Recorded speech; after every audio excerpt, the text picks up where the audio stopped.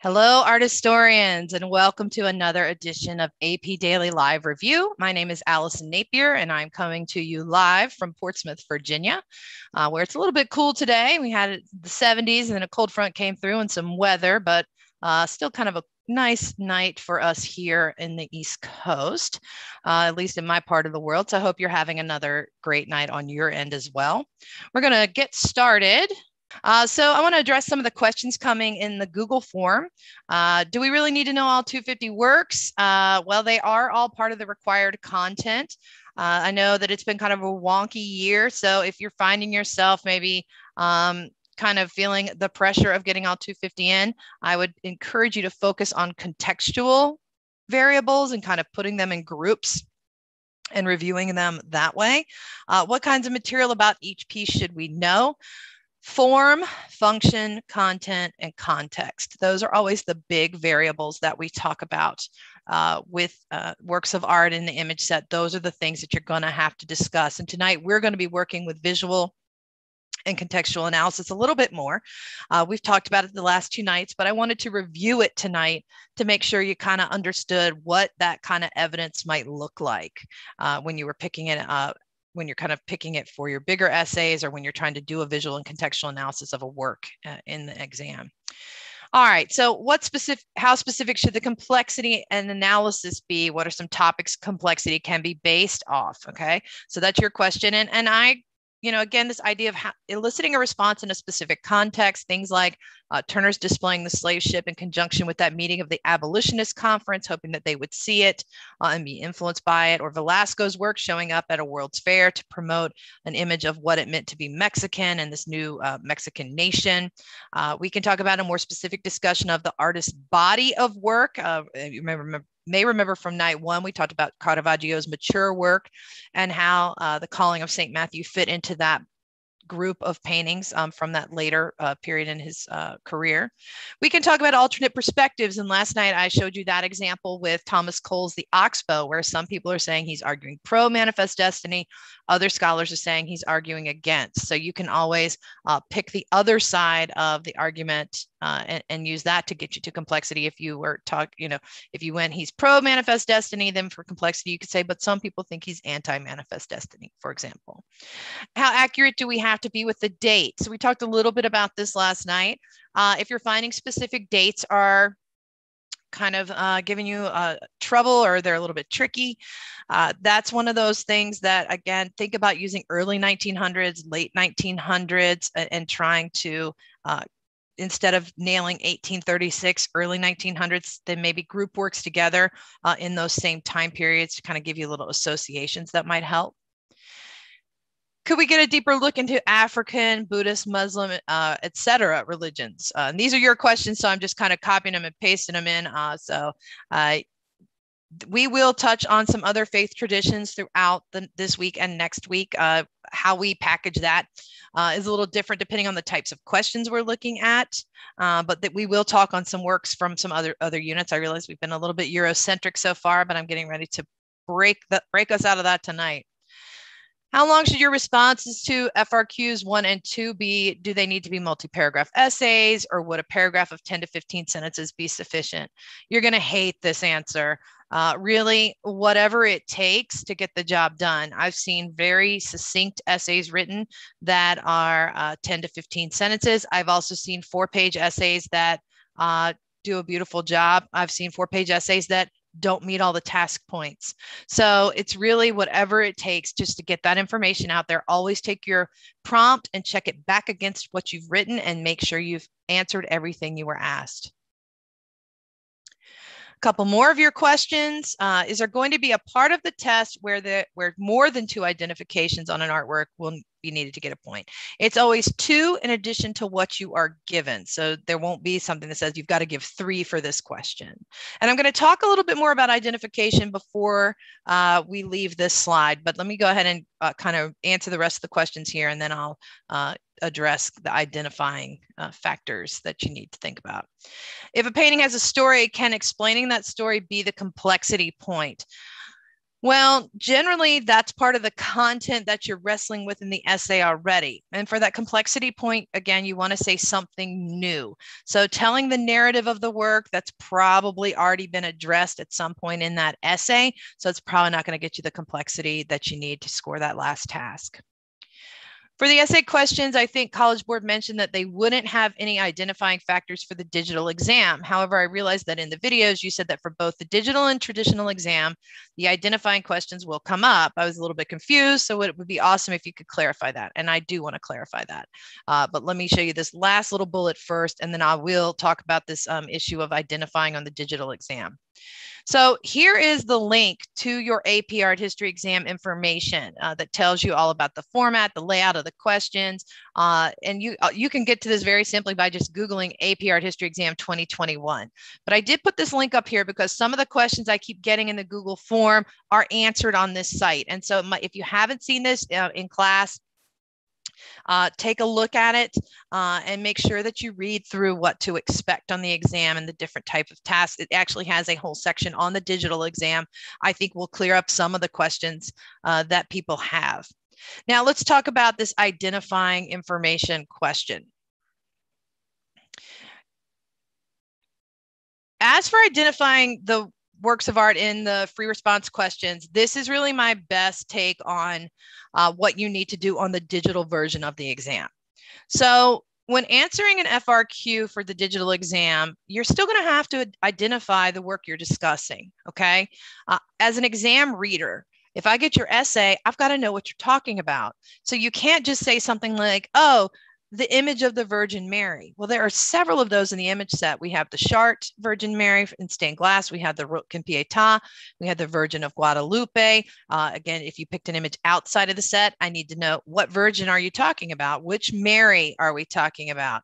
So that's not going to be something that you can just throw that in there and keep on going. So you've got to identify what you're talking about. You can't just talk about the landscape in the image set or the still life in the image set. We've got a ton of those.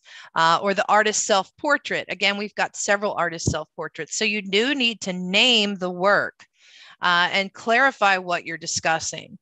Now, let's say you give something like Las Meninas. Okay, well, that would pretty much identify the work without too many additional identifiers. I always think it's good practice to go ahead and give the two.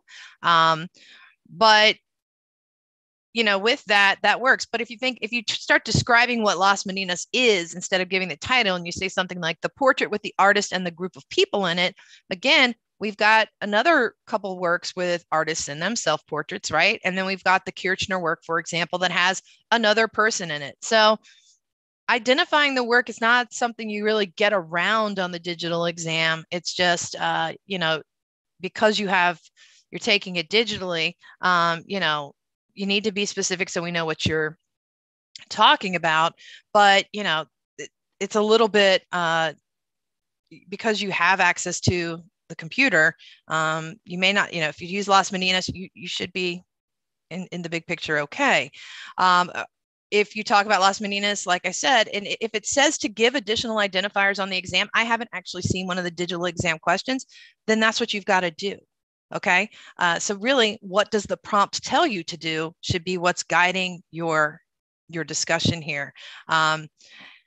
Now, also, if you go off list, let's say you pick something like Monet's Water Lilies or Van Gogh's self-portrait or Rembrandt's self-portraits or Turner's landscapes, make sure you tell me which one we're talking about. If it's a self-portrait of Van Gogh, he did about a couple of those a year in some cases. So make sure you maybe give a date so I know which one you're talking about if possible to help clarify. Again, the College Board site says also students will not be asked to provide identifying information for works of art in free response questions. But again, clearly you have to identify the work being discussed so that the person scoring your essay knows what you're talking about. We can't accurately analyze your response unless we have a clear feel for what you're discussing. So that's the best answer I can give you pretty much on identification. There's not a way around it because you've got to tell me what you're writing about. Now, a couple other feedback things. Some of you guys gave me some kudos. I do appreciate that. I won't read all of those. And then it says maybe include an example of a poorly done FRQ to show what to avoid. That is a good suggestion, maybe for future sessions. Keep in mind that you do have the sample student responses in the Google Drive for you to take a peek at. So you can see some that don't score 6s and 5s and 4s. You can see some that score a little bit on the lower end and where they're missing the mark. Speaking of the Google Drive and the Google feedback form, here are the links for those. Some of you wrote in you were having problems with the tiny URL link, so I gave you the whole Monty here of the long link. So if you had problems with the tiny URL, here is another version of the access points. All right, so let's get started. So in this AP Daily Live Review session, we're going to review art and architectural forms from the image set created in the geographic region identified generally as Latin America, the Americas, but particularly the kind of pre-contact in central Mexico and the colonial contact zone. So we're going to be looking at the area of in and around Mexico and what it looked like before colonization, and then how colonization impacted it and what those visual and contextual elements were. And so visual and contextual analysis skills we'll be looking at. We're going to consider how these works demonstrate cultural interaction between the Europeans and the indigenous American groups in that region. And then we're going to examine the mixing of styles and traditions and forms and media and the art objects that are unique to this region because of this kind of cultural clash. So let's talk a little bit about visual and contextual analysis. So these are some of the entry-level skills, right? Visual analysis is skill 1, contextual analysis is skill 2. Visual analysis is the starting point for art historians. This is what we begin with. We start by identifying the work of art, describing the visual elements that were used to create it, how artistic decisions shape the work. But this is only our first step.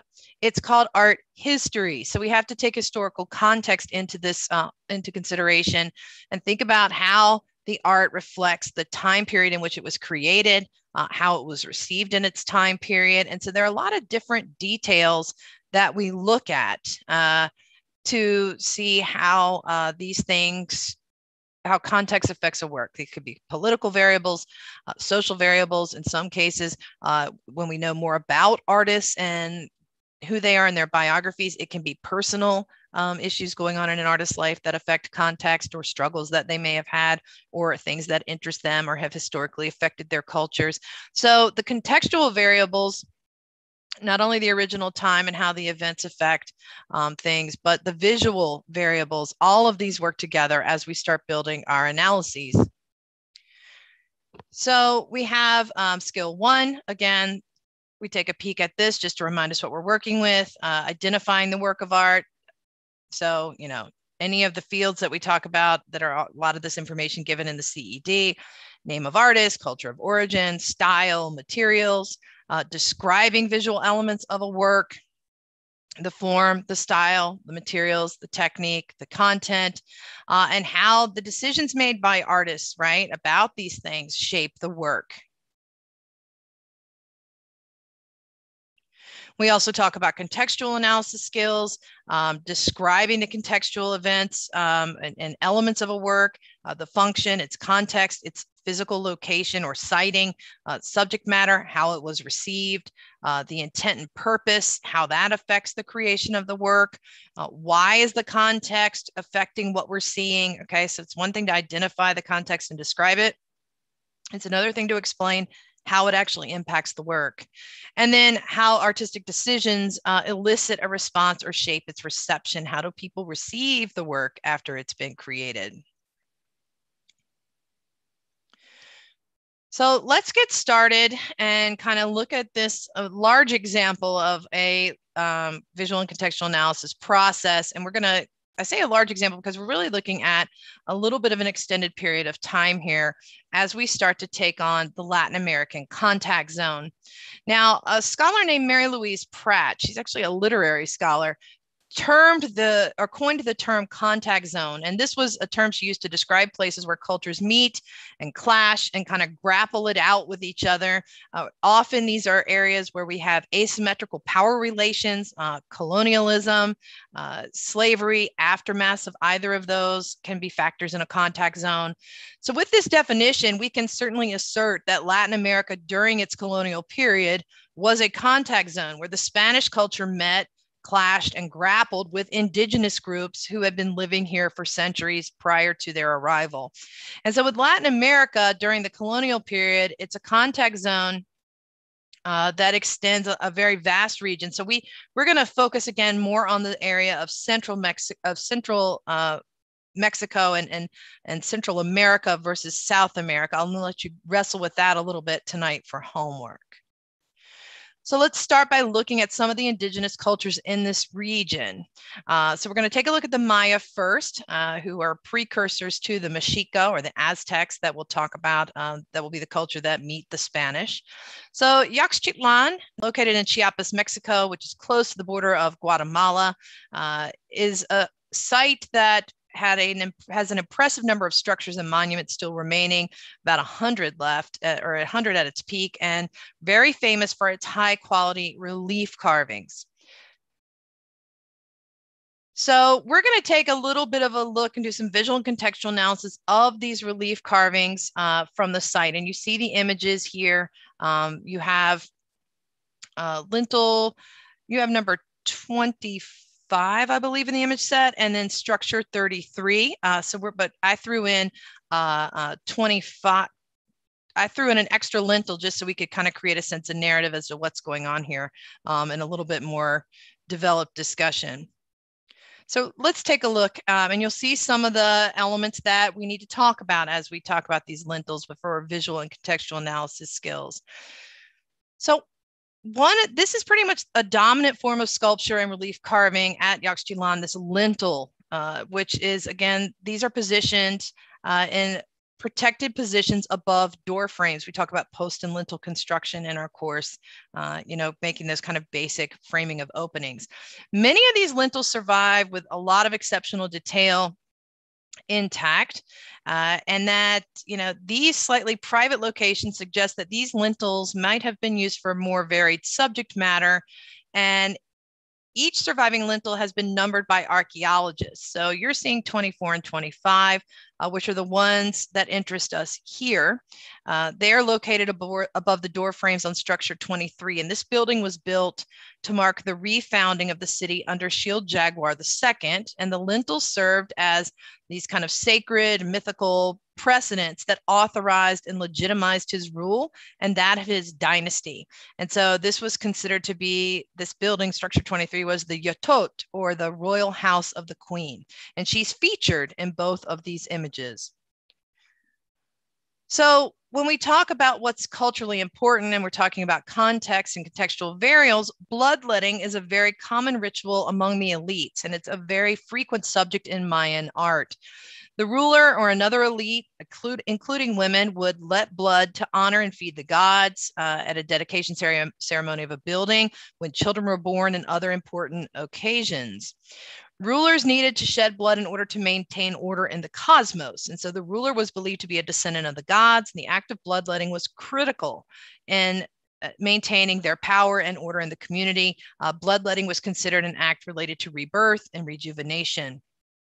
And so you see here in lintel 24, the actual bloodletting ritual. Shield Jaguar is dominating the scene here on the left. We see him standing over his wife, Lady Juk. And so this ritual function, he's really, even though he seems to dominate, he's really kind of the assistant to his wife. He's got this flaming torch that illuminates the scene and suggests that this might have taken place at night.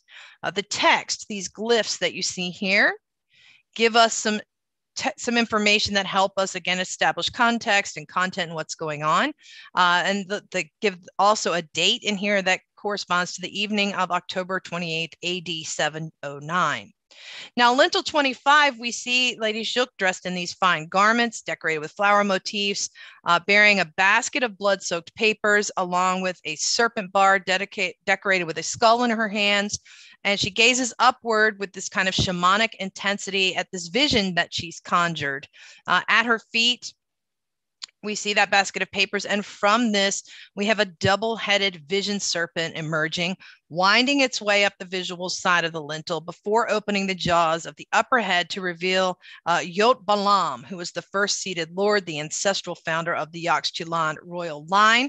And so the lower jaws have the standard representation of Chak, the Mayan storm god. So there's a lot going on here visually that we can read. We can talk about the content and the subject matter, the use of bloodletting, its function. Again, it serves as a decorative component. This mythical precedent that reauthorizes and authorizes the legitimacy of the royal line. We can talk about form, materials, and technique. These are relief images carved from stone. So as we think about visual and contextual analysis, this is really kind of the basic understanding of the works that we've been given.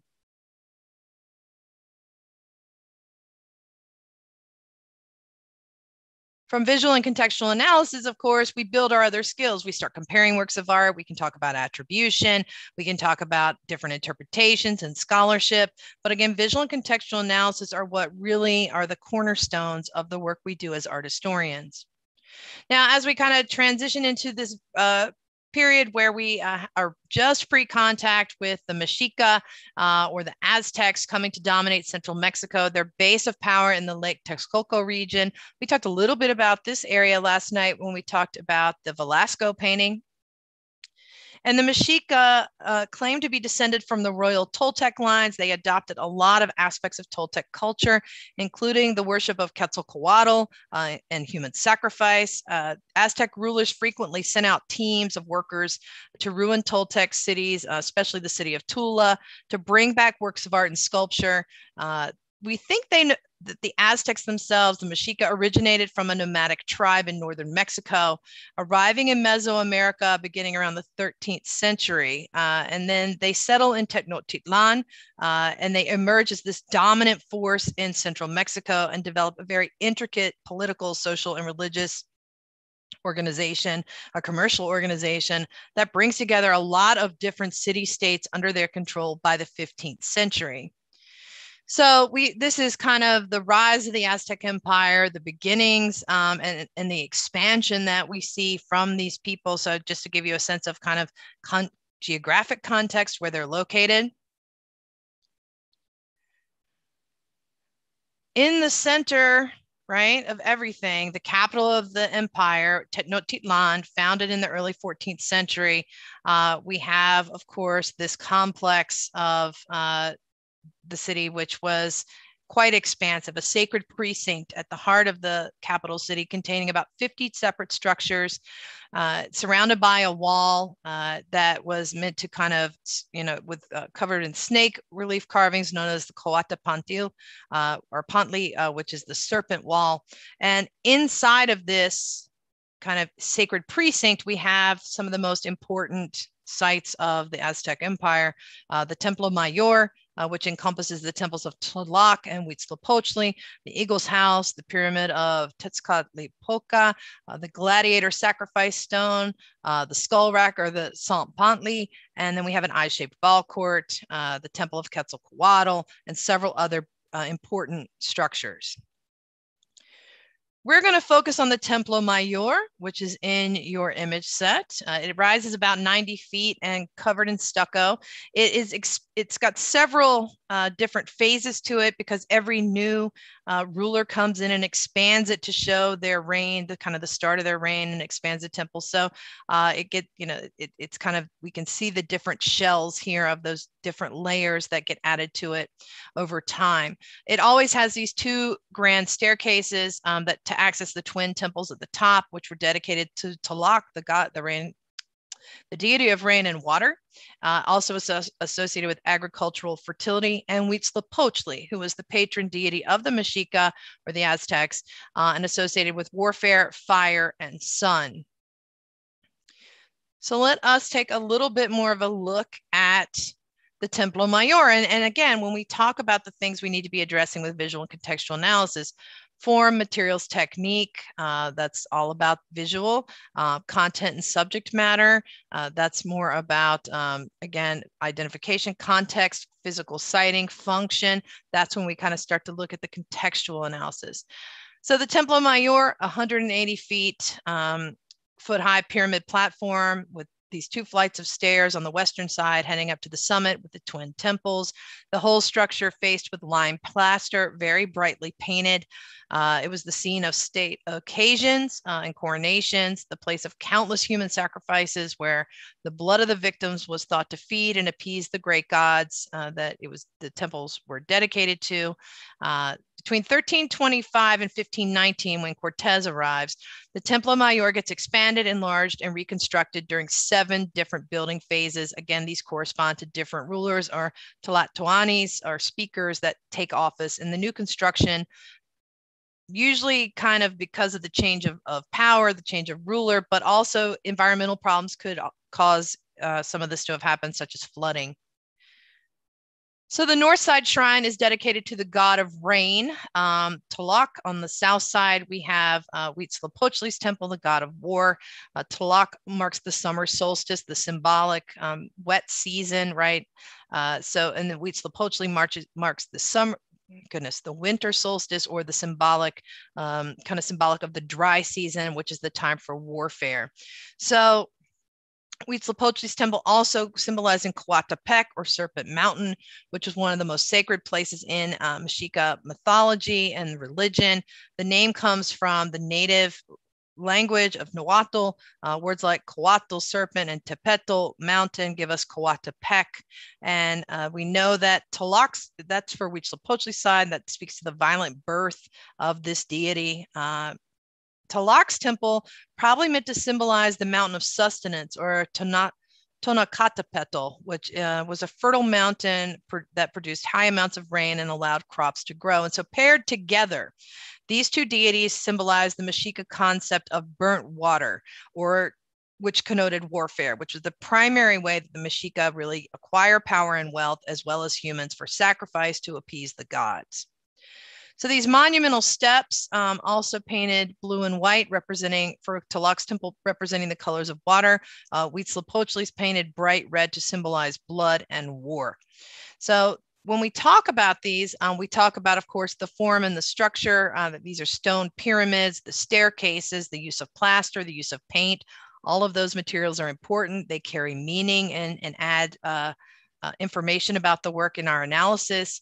We talk about the content and the subject matter with the symbolism of the temples, the physical siting at the center of the Aztec Empire, the Mexica Empire, the center of the capital, and this idea that functionally this was a place where state occasions took place. Now in 1519, Cortez arrives, and the Spanish, you've got to realize, are veterans of a long struggle in another contact zone, that of Spain. We talk about Isabella and Ferdinand fighting to regain control of Spain from the Caliphate. And so we've talked about other works from the Spanish contact zone, like the Great Mosque of Cordoba, which is in your image set. Cortez and the conquistadors, they're used to, again, the struggle of a contact zone, and they're known for conquering the Mexica and claiming Mexico on the behalf of Spain. Cortez will serve as a soldier first in Cuba, led by Diego Velázquez, and then he will end up moving on to Mexico on his own, overthrowing Montezuma in Tenochtitlan, and the Aztecs will eventually they will push back against the Spanish, but ultimately the Spanish will defeat them in 1520. So it takes a couple of years before Spanish control sets itself up. Once it does, it then becomes something called the Viceroyalty of New Spain. And in the Viceroyalty of New Spain, the Catholic Church is very important, if not the most important patron of the arts. We talk about the commissioning of churches and altarpieces, paintings, sculptures, all as a result of a royal patronage that granted the Spanish crown really unprecedented privileges in church affairs. in exchange for Spain's funding of the missionary ventures of the Catholic Church abroad. So the colonization of New Spain really worked in favor of both the Spanish crown's imperialist aspirations and material aspirations, as well as the Catholic Church's desire to evangelize the local indigenous populations. So as for the Templo Mayor, that will be raised. It will be following the Spanish conquest. The Aztecs had used it as a rallying point and defended it very vigorously during the conquest. And then ultimately a Christian cross had been placed on top of it. And it was gradually torn down, built over, and disappeared beneath 19th century colonial buildings and other structures that are built on the site. Again, usually when colonizers come in, they take the symbols of importance and power and cultural identity of the cultures that they're taking over and either co-opt them or eradicate them. Now, I tend to mix these images up when I teach them in the image set. So this is actually, so we've seen a couple things from Unit 5. Now we're going to look at a couple things from Unit 3. Yeah, Unit 3. So this is the Codex Mendoza, which was believed to have been created around 1541. And it contains a history of Aztec rulers and their conquests, as well as a description of the daily life of pre-conquest Aztec society. So we have the rendering of Aztec operators who want to attack the rebel city. In the extra image I have, the one you have from the image set is the frontispiece. And so around 1541, so Spanish have been there about 20 years at this point, the first viceroy of New Spain, Antonio de Mendoza, commissions a codex to record information about the Aztec Empire. And so the codex, which is known as the Codex Mendoza, contains a lot of information about the lords of Tenochtitlan, the tribute that was paid to Aztecs by the people who were under their sphere of influence, and an account of life from year to year. And so the artists were indigenous, and the images here often annotated in Spanish by a priest that spoke Nahuatl, which was again the native language of the ethnic group to which the Aztecs belonged. Viceroy Mendoza, his intention in commissioning this work is to send it to the Spanish King, Emperor Charles V, but it never makes it there. French pirates acquire it, and it ends up in France. And then it gets acquired by André Thevet, who is cosmographer to King Henry II of France. So you'll see his name on a couple of pages in here, including on the top of the front, on the top area of the frontispiece. So it's got a kind of interesting story about its context, right? That it gets taken by pirates and ends up in France rather than the intended audience. And that's not necessarily uncommon of this period, that things don't always end up where they are intended to go because of maritime interference. So the image you have in the set, again, is the frontispiece, and it's from a codex, which comes from the Latin word meaning tree trunk or book, which, again, we talk about things being formed out of wooden tablets. And this kind of idea of bookmaking, the earliest form of the book, the Codex Mendoza, is really a spectacular example of one of these early Aztec codices or Mexica codices that go back to Europe. So it's painted on European paper, bound in a European style, but the pictures are drawn and painted in the style of the region by members of the Aztec people. The inscriptions, written in Spanish by a Spanish priest who spoke Nahuatl, so he was able to ask questions about the pictures that the indigenous artist drew in order to provide very clear explanations for the emperor in Spanish. So again, this is one of these works of a contact zone where we have both Spanish and indigenous groups working together, or language speakers working together, artisans working together to create one unified work. The first page shows the founding of Tenochtitlan, which you see here on the island of Lake Texcoco. The Mexica tribe, or the Aztecs, again, as we know them, would find the eagle sitting on the cactus growing out of a stone, and that would tell them that when the god Huitzilopochtli tells them when they find this, that this is where they should build their city. And so actually the Tenochtitlan translates as place of the prickly pear cactus. So you get this schematic diagram of the city, which is divided into 4 parts by these intersecting blue and green diagonals. that represent the canals that actually did divide the city into four quarters. So we see this kind of coordination with the four cardinal points. We've seen that in other cultures, like the ancient Near East and Egypt. In this image here, in this work, we see people surrounding the eagle, the 10 founders of the city. The figure directly to the left is Tenok. He has gray flesh. He's right there. And he's the Lord from that the city was named after. And so all of these figures and symbols in the frontispiece, they really relate to the city's foundation and the early history of the empire. We have the skull rack, we have the eagle on the structure that symbolizes a temple, maybe the Templo Mayor. We have a war shield, we have corn and other types of plants, again, referring to agricultural fertility of the culture and the empire as well.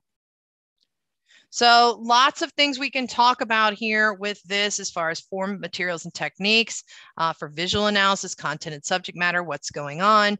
And then, of course, the context, it's commissioning, it's not making it to its intended audience, but the whole reason that this is created is to really give Charles kind of an insight as to what these new lands he now possesses have to offer. What's their story? Now, kind of connecting across the curriculum, we can see here Montezuma's feather headdress. We see those green feathers. Those are very valuable. They were part of the tribute that came from some of the cultural groups. We also see figures wearing these green plumed headdresses here as well. We can talk about the actual figural forms. So visual analysis will allow us to make connections between the application of visual elements in these early indigenous cultures and how they're showing up in the Codex Mendoza, which is created by indigenous artists. So some of the figures here are in composite view, like our dismembered Coyolxauhqui stone, as well as profile view. We also get the glyphs worked into some of these texts as well, and the use of text, even though it might be Spanish, giving us a sense of what's happening in these on these pages. So figural forms, very similar in many ways, and that kind of tradition of representation of humans carrying forward.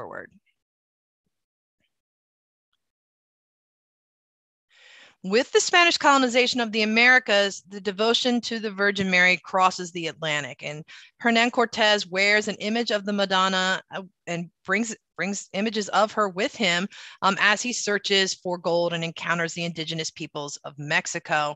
And so once we have the Viceroyalty of New Spain established, the Virgin Mary becomes a very popular theme for artists.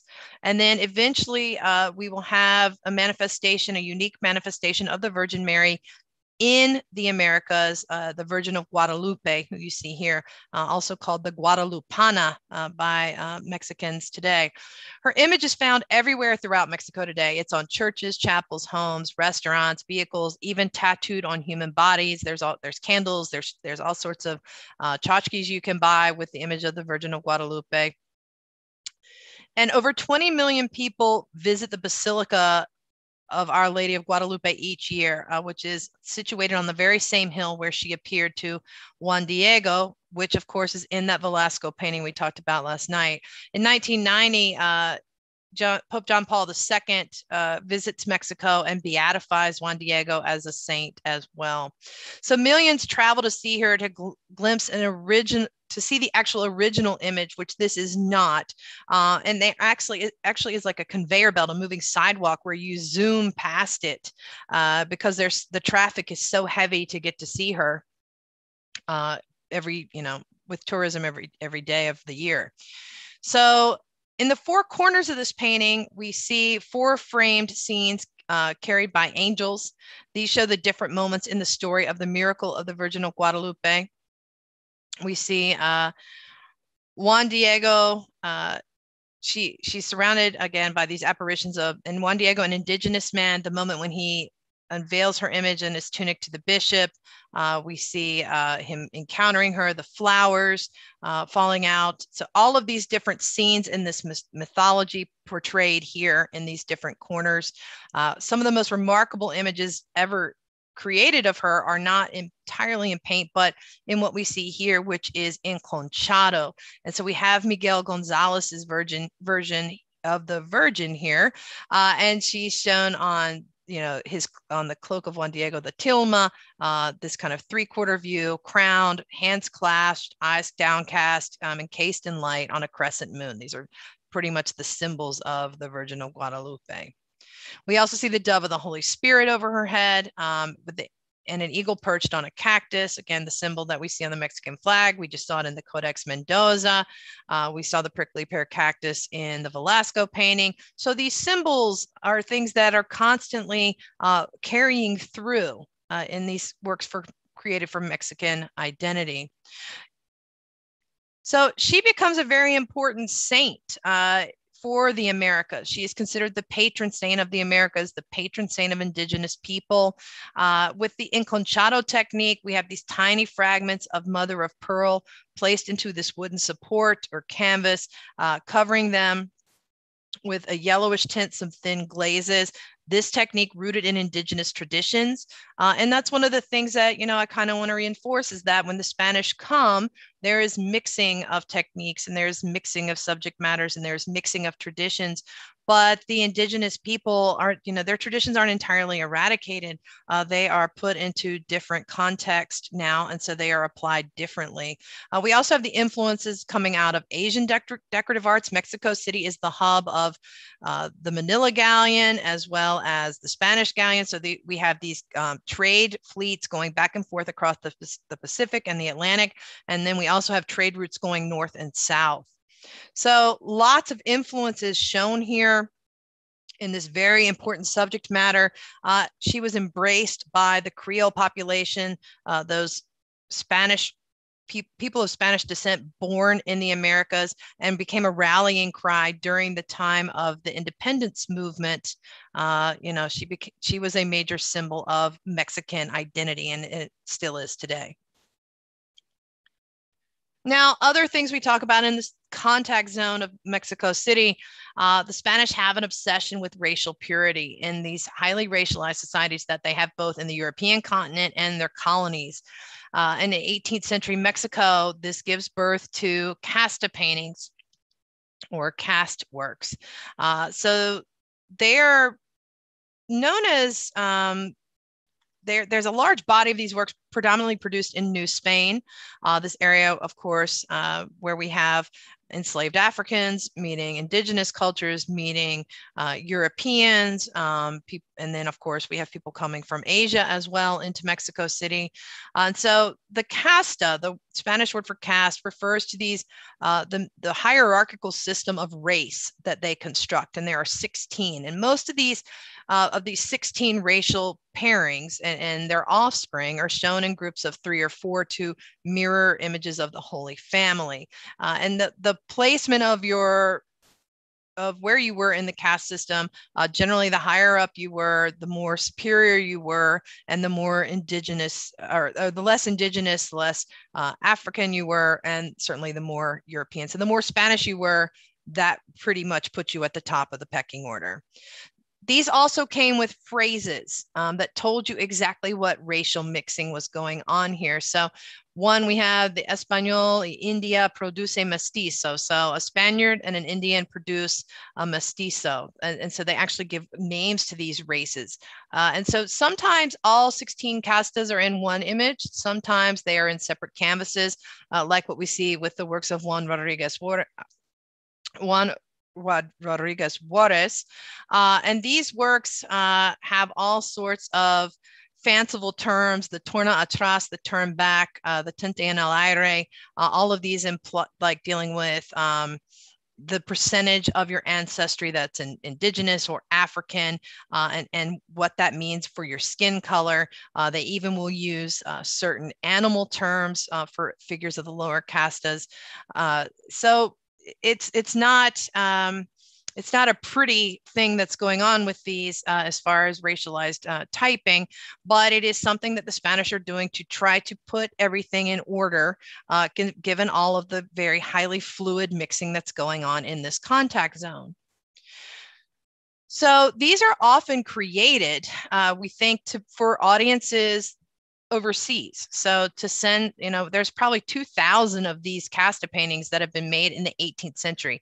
And they are predominantly 18th century works. They're kind of a unique phenomenon to this period of time. They probably, we think, went to colonial officials, European officials, ecclesiastical authorities, some Enlightenment thinkers, naturalists. They probably went into some of the cabinets of natural history or curiosities that were being collected, again, as this kind of attempt to understand the interethnic mixing that was going on, trying to determine which elites, which were actually of pure blood. And so among these works, a lot of stereotyping. Here in the work you have, you see the mother in her Spanish elite or her indigenous elite garments, in her wheat bill and the very rich textiles. We see the Spanish father in his European dress. We see the children here. This child has a small object on her shoulder called a relicario, which indicates that she is of Spanish blood. And so all of these things would maybe for us today, we need to do a little research to understand all the symbols of the dress and the arrangements, but they would have been read by the audiences of the time period as easily understood and under, kind of establishing that pecking order. So lots of things to talk about. Again, when we talk about visual and contextual analysis, this context of the contact zone is exceptionally important. Even though all of these are ethnographic fallacies, these are just kind of made up ideas that they had, they took them very seriously. And the idea of blood quantum was something that was a discourse happening in this contact zone region. Now, I'm going to bring in this work, Las Meninas, just to kind of touch base with it, to make sure you understand that Spanish colonization, yes, the Spanish come in, they take over this region, but influence from the Americas does make it back to Europe. It's not a one-way street when we talk about kind of this influence of cultures. So in Las Meninas, which you have in your image set, I want to draw your attention to this little detail right here, where the Infanta is being handed something to drink, probably hot chocolate, which would have come from the Americas, in a little vessel called a bucaro, which was an American style ceramic vessel, painted in a red glaze made from likely the cochineal bug, which grew on the prickly pear cactus. That was something that the Spaniards were harvesting and kind of got the lockdown on red dyes for a while because they had access to these cochineal bugs that you actually squish them and you make red pigment, served on a silver tray, which would have come out of the mines of Potosi.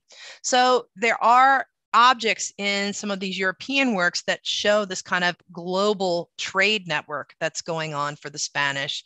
The practice of drinking hot chocolate, the bucaro, the red dye, the silver tray, all of these things we see in not only these works, but in Vanitas still lifes and in other wealthy settings of European elites. So let's practice for homework doing a little analysis of a work from a colonial Latin American contact zone.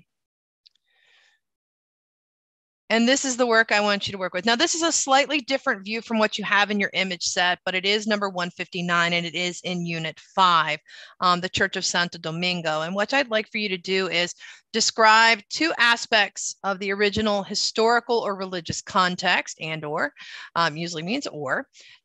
Use specific visual evidence to explain one way the site speaks to its indigenous roots. So tell me one of the visual elements that speaks to indigenous roots. A visual evidence to show how it speaks to these European traditions that have come in. And then use contextual evidence to explain how this structure elicited a response in the contact zone of the colonial Andes. Who would have, how would an indigenous audience respond to this? How would a European audience respond to this? And what's going on here? So I want you to do a little put on your thinking caps, kind of think of some of the things we talked about today, and write up a response and send it to me using the Google form at the link below. So quickly, what should we take away? Visual analysis skills, again, we identify work, we describe visual elements that are used to create it, we explain artistic decisions about the work and how that shapes what we see. Contextual analysis, we're placing it in a context for how it was received, how it was created, what was going historically, politically, socially. Is this a clashing of cultures? What's happening there? How does that all influence the overall work of art? Different details are going to help us understand this and what's happening in the original time period. Again, what events are happening, what cultures are in play, how are they interacting, what's the power structure, how does that impact what we see? And so you guys use both visual and contextual analysis skills in multiple choice questions. You're going to use it in free response questions. For the long essay, you're going to have to find evidence of visual or visual evidence or contextual evidence to support your thesis and claim statements. So again, these are the skills 1 and 2 because they are the building blocks. They are things that we use throughout the course, throughout the exam to do art historical analysis. Okay, so one more time before we go, here is the longer link to the Google Drive, to the Google form. So please get in touch with me if you have any more feedback, if you still have questions. Don't forget to visit that link about the exam. That could maybe help resolve some things that kind of keep popping up in the feedback. In case you have questions about the digital format, it really lays it out pretty clearly for you there as well. So take a peek for my digital test takers. And that's pretty much all for session 3. Tomorrow night, we're going to do attribution, which is a super fun skill. That's my favorite kind of question. Somebody asked me that in the feedback, what's your favorite type of question? I love attribution because as a kid, I wanted to be Nancy Drew, and I like to solve mysteries. And to me, an attribution is kind of piecing together the mystery of an unknown work. So for tonight, I will sign off. Thank you for your time. Stay safe, stay healthy, study hard, and good luck out there, art historians. See you soon.